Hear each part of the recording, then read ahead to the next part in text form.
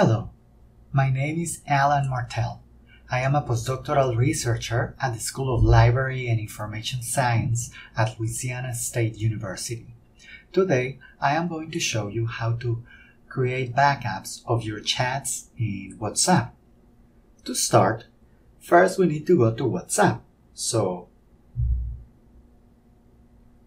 we go to the app, and now I am going to show you how to back up messages using the chat with my friend Frank. First, I tap on the specific chat, and there is Frank. Now, I go to Settings. Next, I go to More. Next, I go to Export Chat.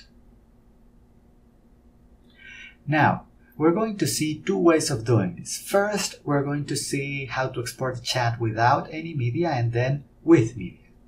So, without media.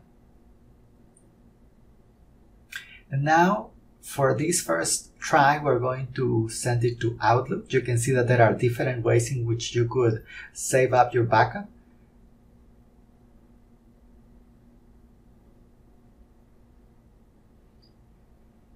I type my email address, and you can see that the export the chat is an attachment in the message. So I click Send.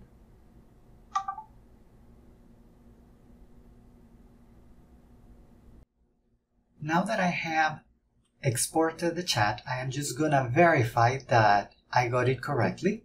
So I'm gonna go to my browser, my inbox, and there I'm gonna have the chat with my friend Frank. Then I'm going to download it.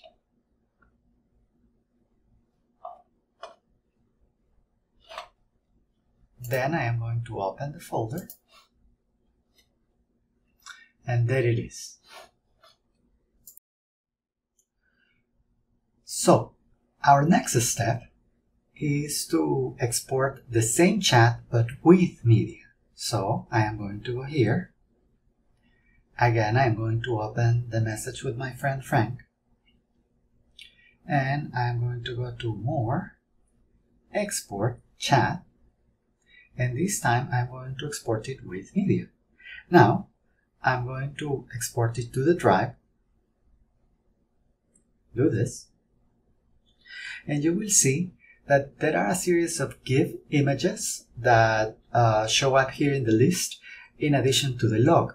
The log of the chat, that is the text messages that my friend Frank and I have been sending back and forth, those appear as a plain text file with the extension txt, and the GIF, which is the multimedia component in the chat, those you will see them with the extension mp4.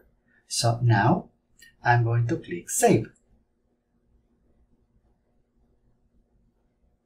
Alright, now we're going to verify that the export to the drive was successful. So I am going to open my browser and open the drive. There we go. You can see here all the MP4s have been exported, and also the plain text file with the text messages with Frank. Now if I scroll down, I can also see them listed here. And I exported this twice just in case. That's why you see twice the same message. And so if I open it up, you can see the messages with my friend Frank. That concludes our tutorial.